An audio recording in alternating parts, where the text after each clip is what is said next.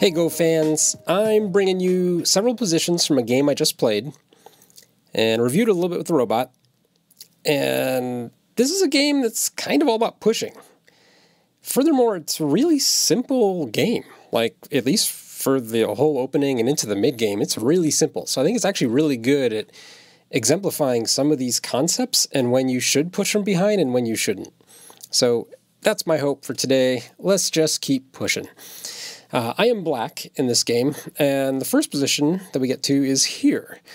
And this is not a weird position. Like, I think we're playing fairly normal-ish kind of Joseki. I actually misclicked, and I actually played a Taisha variation here, but my opponent didn't play Taisha, so we kind of reverted to I don't know, the robots don't even like to play the Taisha variations anyway, so just a fairly even exchange. Opponent takes territory, I get outside influence. And the first question I have for you all is, where should black play? And that's not the easiest thing, but we can take a second to evaluate. Black has a little group down here on the bottom left. We don't have the ladder right now, so this cut could be a thing. White can continue to harass it. But again, for right now, it's totally safe. Right and left corner sort of in balance. White has some territory going and maybe some development going on the left. And so I think a lot of you see this move and you instinctively want to play here. And this is wrong. There's actually much better that black can do. The move I played in the game was over here, thinking I'm going to extend from this thickness, right, and I'm going to start developing an area. This is an okay move. This is certainly a candidate, but we shouldn't be done here yet. So a couple options. Not the best option, but first option is actually to extend here. And the reason why this push is okay is because this influence is actually getting reduced. It looks like we're helping white build more territory, but you can imagine a scenario where if we just keep pushing, this territory becomes very low. And this isn't the correct answer. I'm just trying to exemplify that by pushing, we're getting more thickness, and we're really not giving white that many more points because white has invested these two stones. And now these two stones really aren't worth much. So it's like white played these two, so we got this extra territory here. And we played this, so white got this extra territory, and this territory kind of cancel out. Who has the better influence in the center? It's black. And so that's why, when all is said and done, black is in a good position here. But the move that you need to find here is this one. And, it's such an obvious move. It's a Q move, right? But it was totally off my list when I was immediately looking at this. I sort of looked at this position and went, well, I'm more worried about this Atari, and I don't know how I'm going to respond to that. So let me decide what I'm going to do on the right and how much I want to commit to building something on the top first. But this move is beautiful because now this is the follow-up. Black double Hanes here. And, oh man, if you start just reading this out at all, if white cuts, if this is what you're worried about, this is not a thing.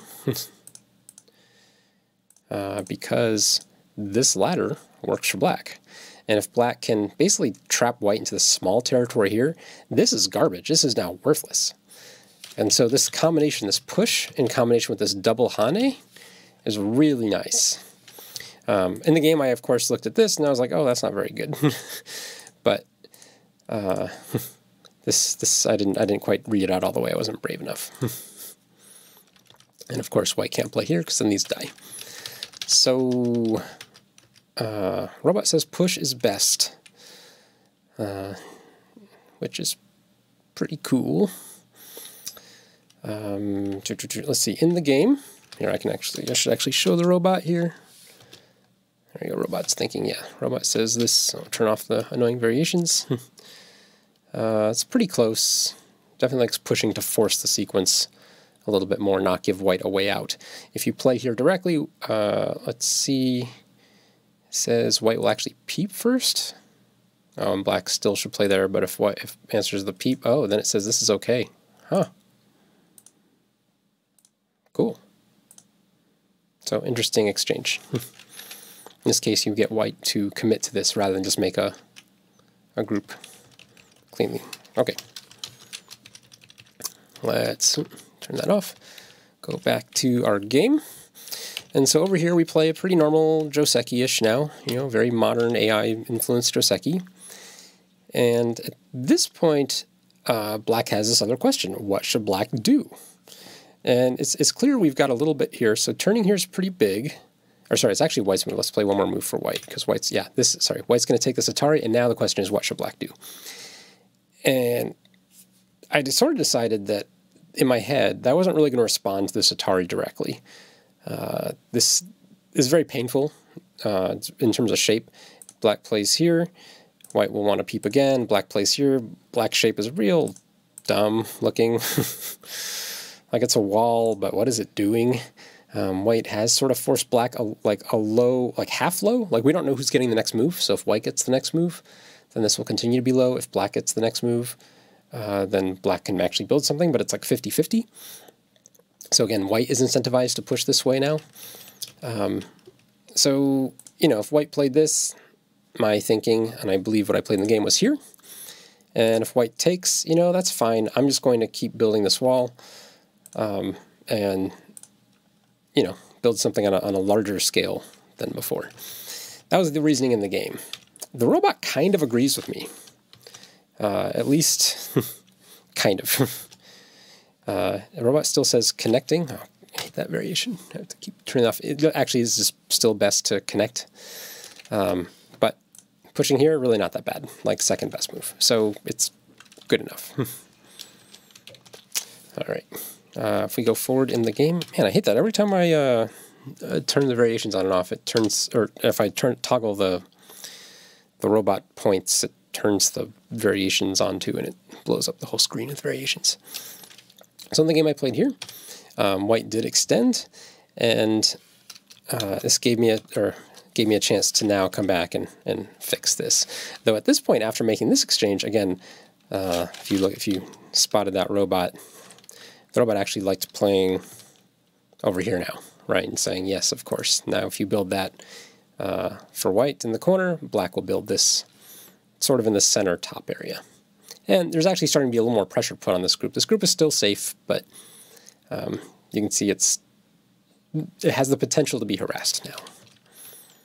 All right, so in the game, I connected, and my opponent got to push here, right? And so this push is good. Like I don't think this is a bad move, but the robot says you got to use the Aji first, and this peep is just sort of obvious. If you're even, you know, a single-digit Q player, it's sort of glaring out to you to play it. This is the B2 bomber shape, because it looks like a B2 stealth bomber, as we like to call it. It's not good shape. Let's put it that way. It's a very inefficient use of stones. But, you know, black still has a wall, and it feels like white's really low. And again, this wall extension here really doesn't have a whole lot to develop. All right, we'll go back here. It does have all these types of moves as candidates, so they're all playable. But you can see that white actually, even though white, you know, kind of got this Atari for free and got and extended here, the robot already likes black. And it's not like black has a lot of points, but it's just that white has almost no more potential on this board. All of white's points are settled. White has this group over here, which still has some weaknesses. As you can see with these candidates, it's trying to fix. There's not a lot here. Again, this is a solid 20 points. Like, white's got 20 points, but then what else? Comey? Not much else. Meanwhile, black actually has a very large potential here for 20, 30, 40 points if black gets the next move. So robot really wants to take care of it. Okay, I think we did it. So this push here is okay. But there's a proverb, you shouldn't push from behind. And in this case, even though it's good, it's still, black is not unhappy, because black can double Hane here. And this double Hane is good. It still leaves a defect, like obviously with anytime you double Hane, you're going to leave defects behind, but in combination with this defect and this defect, white actually has some emergency play in this area. So it's not over, but man, is this threatening a pretty large chunk of territory. This is 3, 4, 5, 6, 7-ish, 20. You can see if you count out here to the 4th line, and this, we're over 30 points of potential here for black.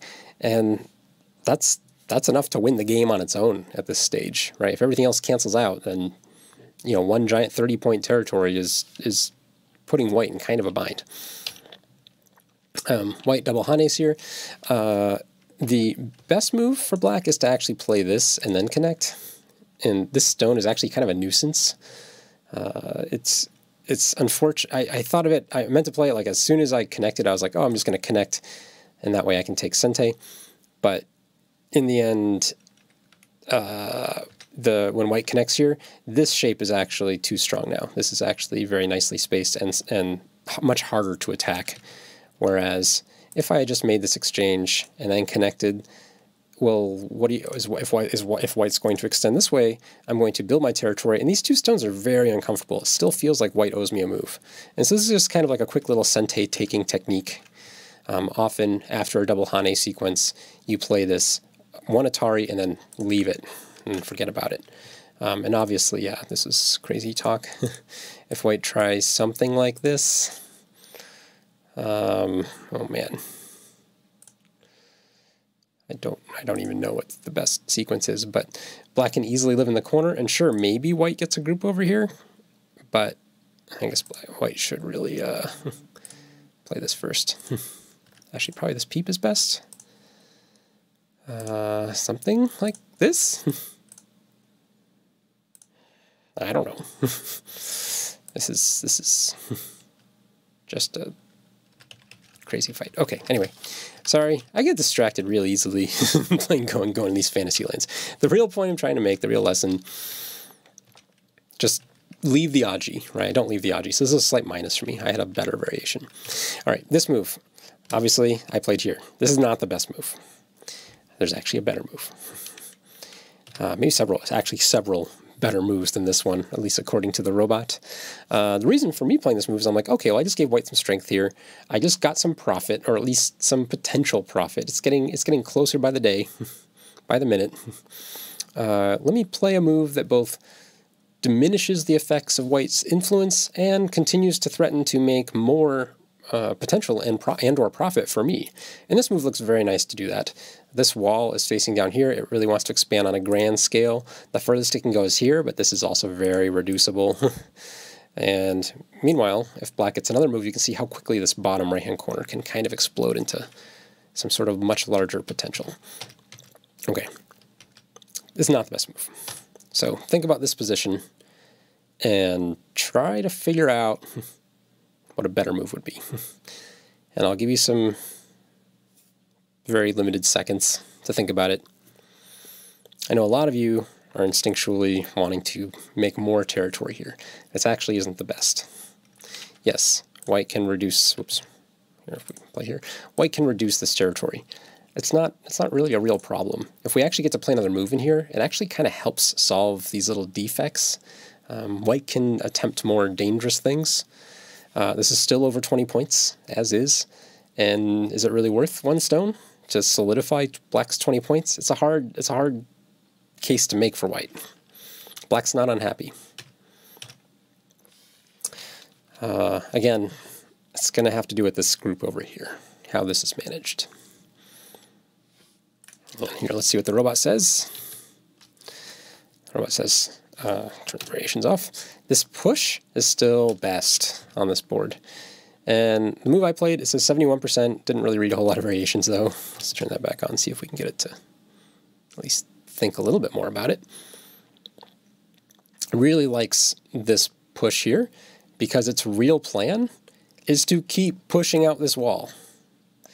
This area right here is easy points for white, but it's also easy for black to reduce. And this is how it wants black to reduce. Just expose these defects. Don't even take this cut right away, just push. And again, for white to play again over here, this is probably the most reasonable move. Black just keeps pushing and keeps threatening to use this Aji. For instance, let's say white plays here, and then let's say white, I don't know, refuses to use this Aji. Well, here it is.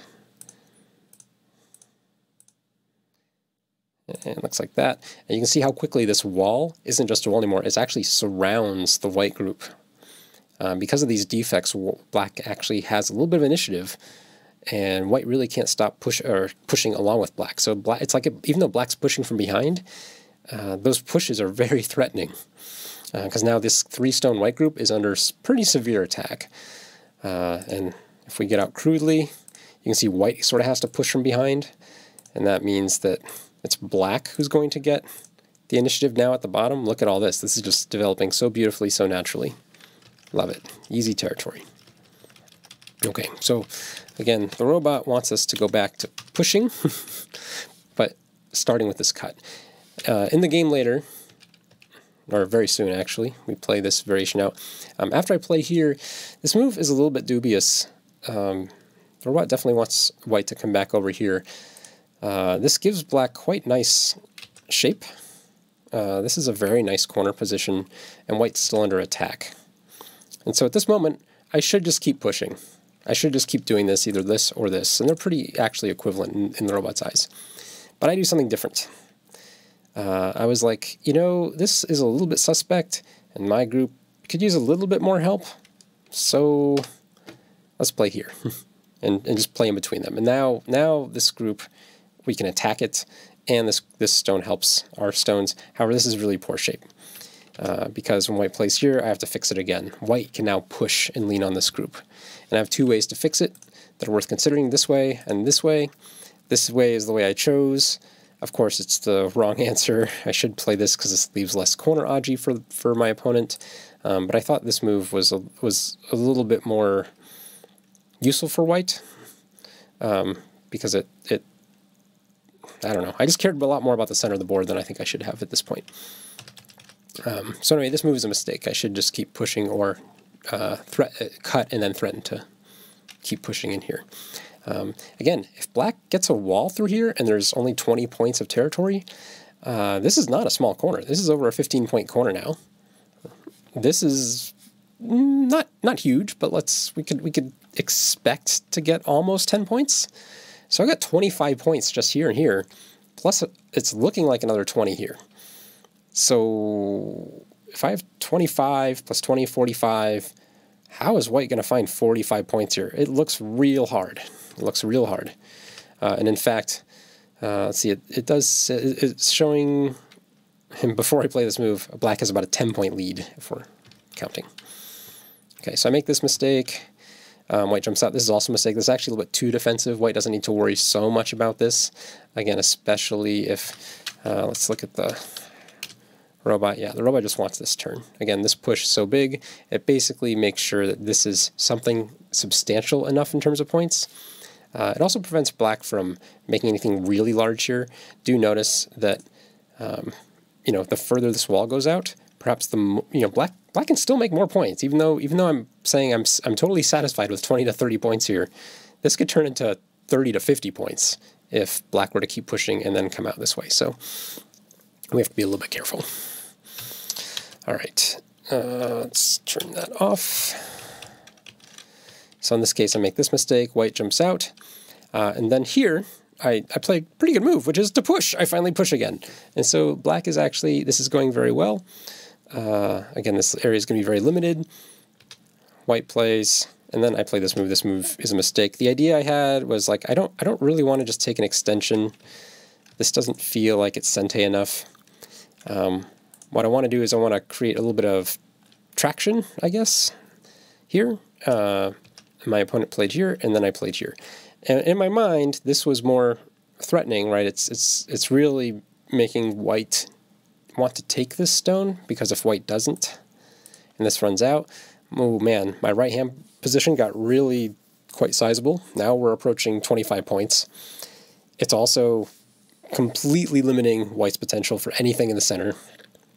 This is all real strong, and this corner is still open. Black can still just take it. So, you know, if white gets in here later or does something, this is not white points. There's very few points here for white. So this was, I don't know. I think this was kind of a trick move, but my opponent took it, and so it kind of worked out. And so at this point in the game, it's a 85% win percentage for black. After this does give me the opportunity to make this exchange down here. It's more than an exchange. But then I do come back to make this hane and continue to grow this. And at this point, you know, it's actually, the robot says it's an 8-point game for black. Even though my opponent resigned, I kind of played it out to the end, and he resigned much later. It ended up being an 8-point win for black on the nose if you played out all the correct endgame. So, I mean, Roat's pretty smart, apparently. Oh, no, we're down to 7.7. Oh, I made up 0.3 of a point between now and the endgame, apparently. Of course, there was a giant mid-game fight that ended up happening here, and in the end, it was kind of a wash, but was quite exciting. There's actually, and here's the thing, in this game, there's actually still a cutting sequence over here. This push-cut eventually meant that I got to take the corner. I got some stones in here. I got to Hane around here, and my opponent had to give up the corner back in order to keep all this connected. So this push-cut was very valuable. Of course, as Go players, we're all taught, don't short yourself liberties if you don't have to, if you're not going to force a sequence right then. This stick doesn't have infinite liberties.